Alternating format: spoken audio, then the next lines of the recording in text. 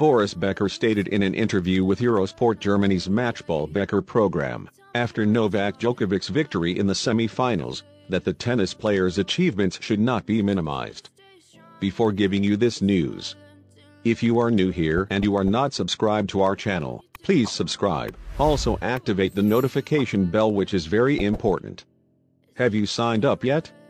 So let's go to the news. Continuing.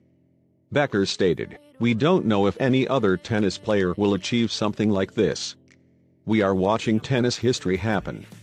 We think that Joker will always win, but this is not normal. Novak is getting older, he's 35 and starting to look tired on the court. Let's enjoy it while we can, because everything has an end." Hey there, Novak Djokovic fan, what did you think of this Boris Becker comment?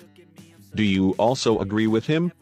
Leave your comment because it's very important. Leave your like and subscribe, and don't forget to activate the bell.